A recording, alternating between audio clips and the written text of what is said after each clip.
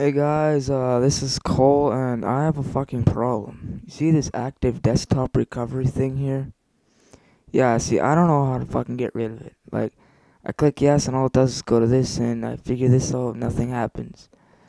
I click no, and still nothing happens. And I've already, other people said, what did they say? I think they said, wait, no, they didn't say that.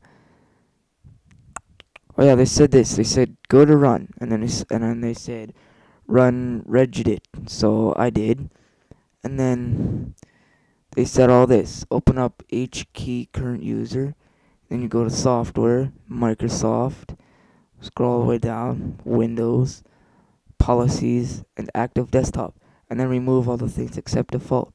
And I've already did that. And then they say X out, and then try it, and still nothing fucking happens. Does anybody have a solution for this active desktop recovery problem? If you do, please contact me. I'm desperate to get rid of this fucking problem. Thank you.